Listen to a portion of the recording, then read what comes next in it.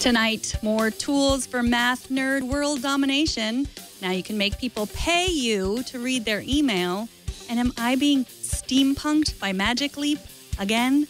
Tech News Tonight is next. This is Twit.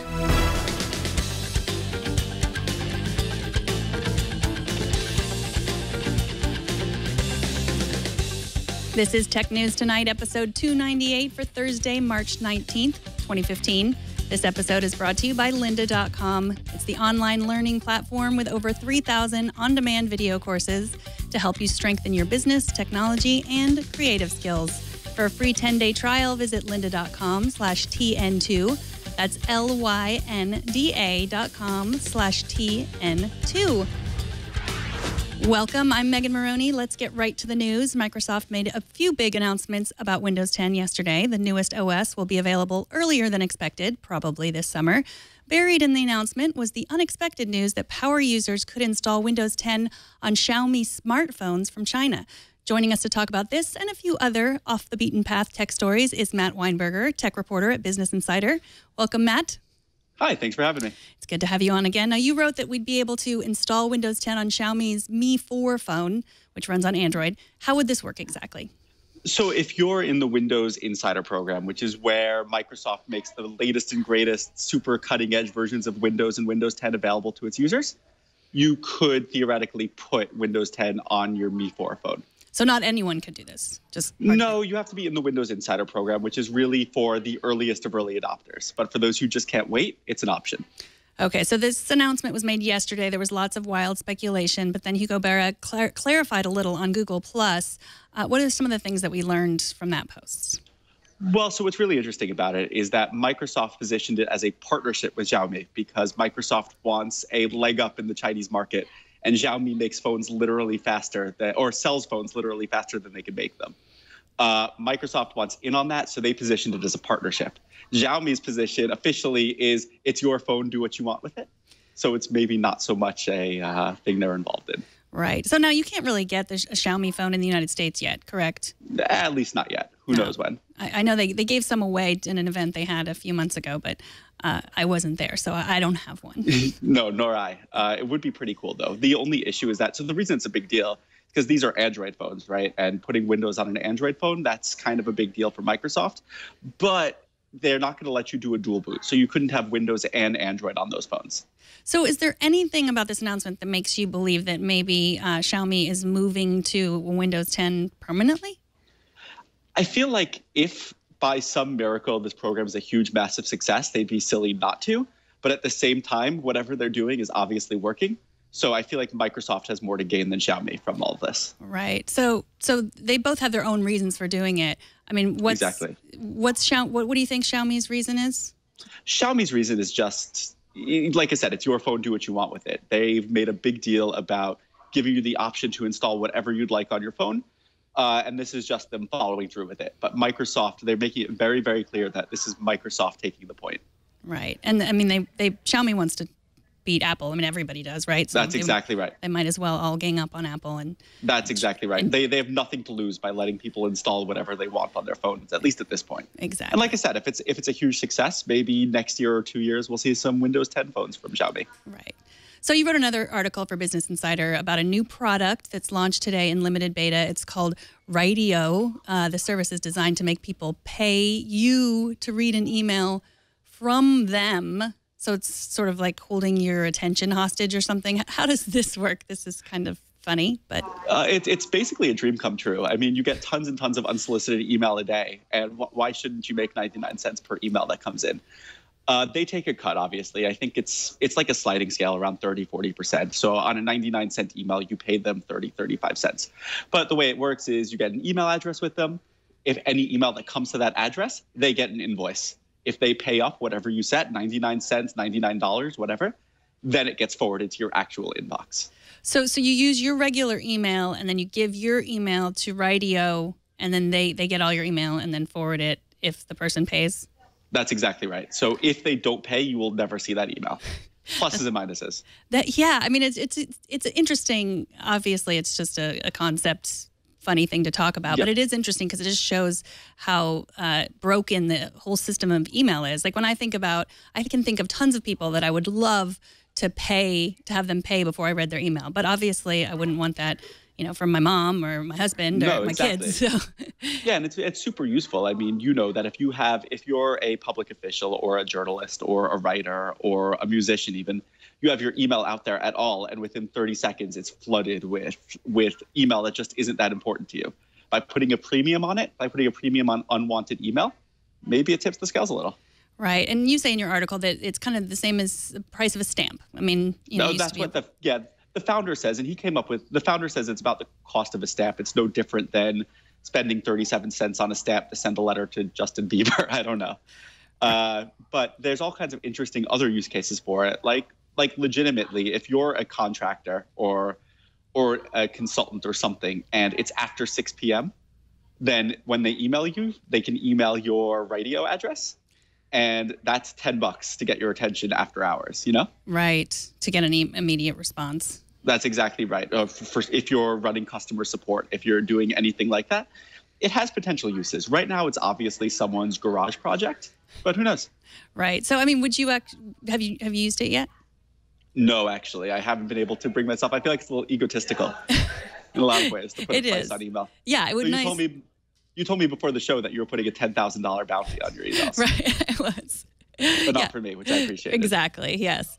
I think it is interesting. I mean, one thing, I was going to sign up. I mean, it's a limited beta, but as you pointed out, that if you go through the link through Product Hunt, you can sign up. When I went through their website, they said, well, we'll invite you soon. But then, it's something that you have to link to, some kind of account, to your Stripe account. So it's that one, well, how much? Or to charity through WotC. Oh, right. Have you heard of that charity before, WotC?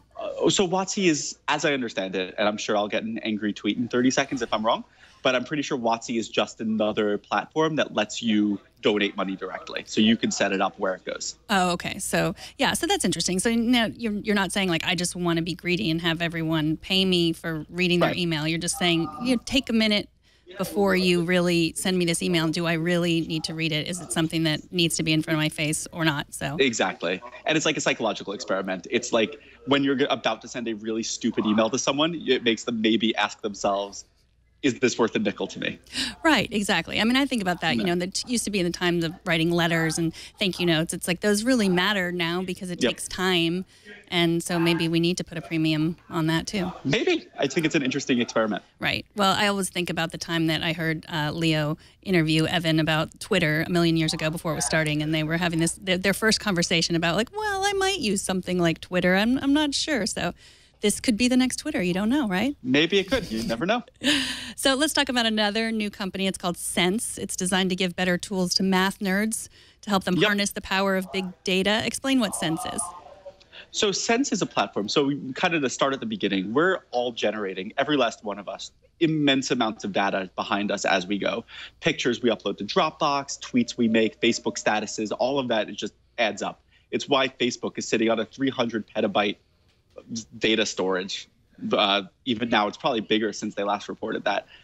So what happens is if you're working at a company that's collecting all that data, you run an online store, you run a research lab, you're working to cure cancer even, you have so much data, more data than ever before that you got to get through, right? Mm-hmm. There are tools that help you work with data, like even Excel and pivot tables have that stuff. It's nothing new to work with that data, but then real math nerds, like I say, real statisticians, PhDs, people who actually know how to work with equations, they need better tools to actually do all that stuff. And as it stands today, 99% of that happens on a laptop, like the MacBook in front of you. But, that was fine when the data you're working with is like 500 megabytes. But now when, you can generate a gigabyte of data a day, you need more power. Right. And that's what Sense tries to do. Right. So, but it is using the power of people, not just like the power of technology to harness all this data, but the people that know how it works and understand That's exactly right. That's exactly right. So really what it does is it straps a supercomputer to the statistician's computer, if you know what I mean. If for people who really know what they're doing, they can look at that data, go, hey, that's cool, and then go underneath it to the actual equations and fiddle with the equations and do really complicated stuff that I can't even explain because I got a C in math in high school. That kind of thing. Right.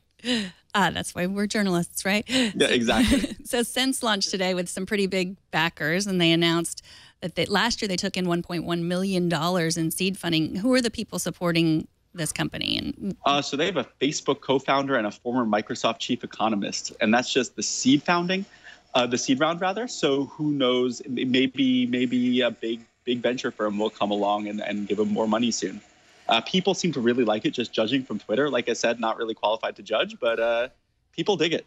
The math nerds you like, like it. Yeah, basically. Okay. Basically. Well, thank you, Matt. Matt Weinberger is a tech reporter at Business Insider. Thanks for coming on. I always love your insight. Oh, well, thank you. Thank you for having me. Take care. You Coming too. up, a robot-loving engineer is about to take over the White House, and you have only 15 minutes to decide if you want to spend your children's college fund on an Apple Watch. But first, this episode of Tech News Tonight is brought to you by lynda.com.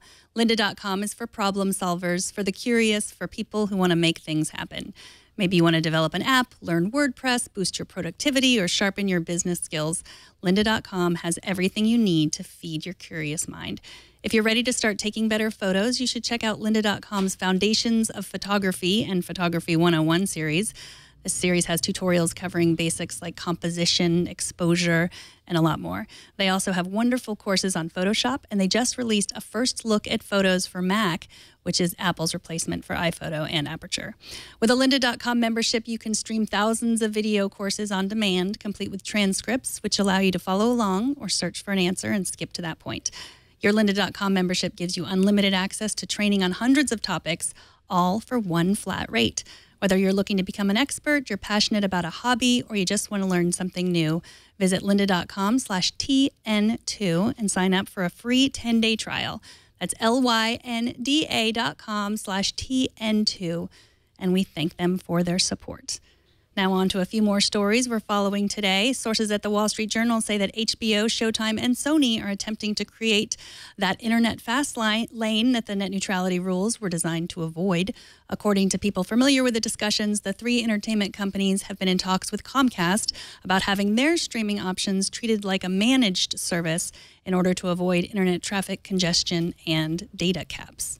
Reuters reports that a U.S. District Court judge today granted preliminary approval to a $10 million settlement agreement in the class action suit against Target. Victims of the 2013 data breach at the giant retailer could receive up to $10,000 per person. And there is officially one more nerd in the White House today. According to the White House blog, President Obama named David Ricordan as Director of White House Information Technology, a newly created position. Ricordan was the former engineering director at Facebook and will now be tasked with bringing the White House's information technology infrastructure up to date. And my greatest hope is that on his first day at the office, Ricordan wears the I Heart Robots t-shirt that he has in his picture on his Wikipedia page.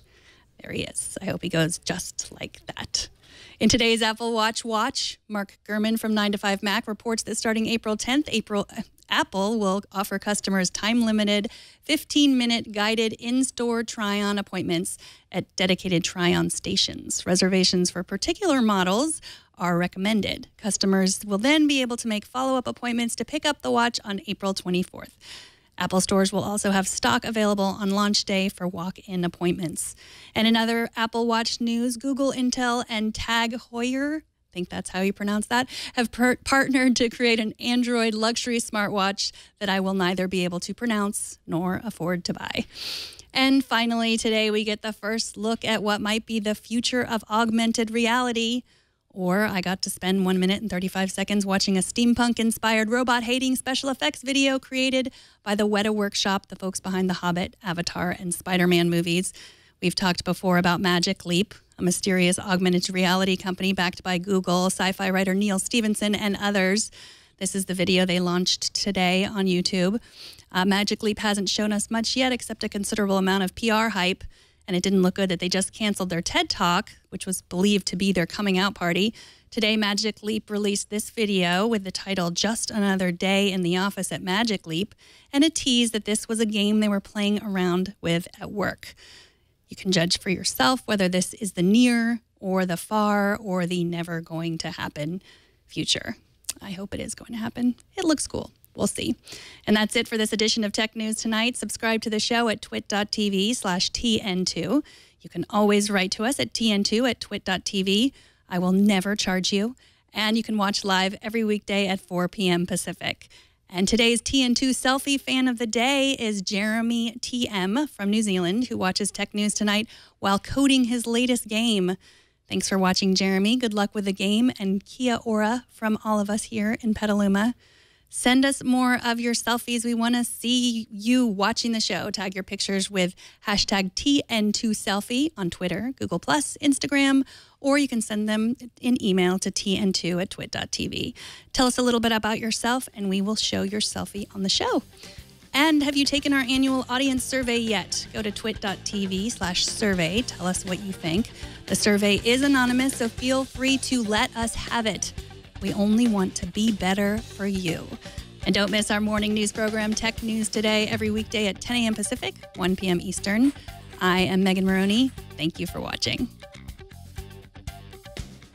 Bandwidth for Tech News Tonight is brought to you by Cashfly.com. It's time for Twit's annual audience survey, and we want to hear from you. Please visit twit.tv/survey and let us know what you think. It only takes a few minutes, and your anonymous feedback will help us make Twit even better. We thank you so much for your continued support. Twit.tv/survey.